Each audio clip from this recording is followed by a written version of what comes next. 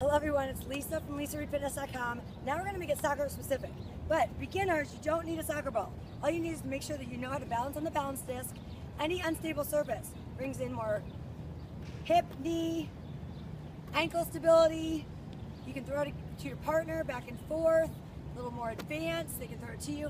They can roll it to you. You got to stay balanced, drop those hips, as you can see. I'm going to switch legs. So just toss the ball back and forth. So you can do this on the soccer field. You can do it a little break.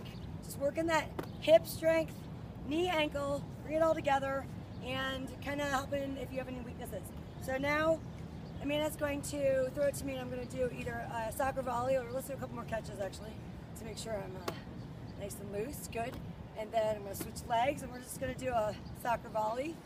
Good. And see how my soccer skills are.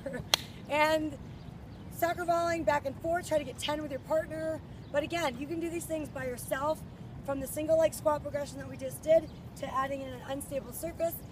To find out more information and more exercises for soccer specific or any other sport, please follow me at LisaReedFitness.com. Thanks guys.